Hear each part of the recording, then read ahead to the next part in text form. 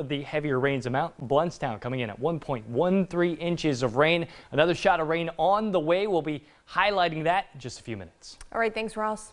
Some students struggle focusing in class, and identifying the issue can be difficult. The lack of focus can distract others from learning. News 13's Christiana Roberson visited a local elementary school today and tells us what help is available for students struggling to pay attention.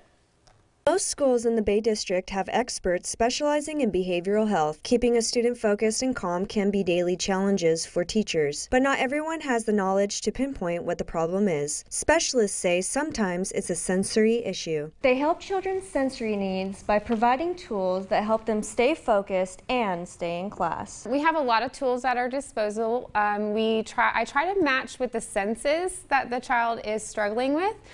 So we have tactile things that children can hold for touch. We have scented Play-Doh that covers touch and smell.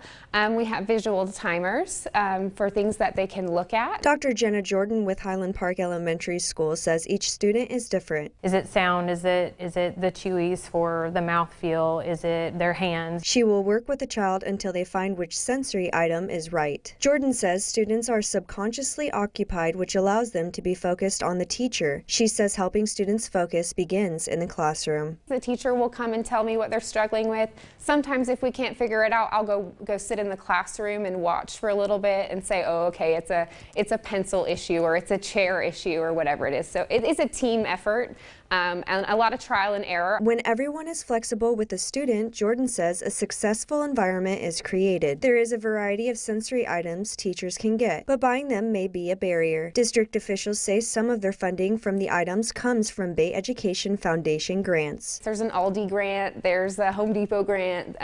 So new teachers new to the classroom, look out for those grants. In Panama City, Christiana Roberson, News 13, Panhandle Strong. School officials say keeping students in the classroom is Highland Park Elementary's main goal.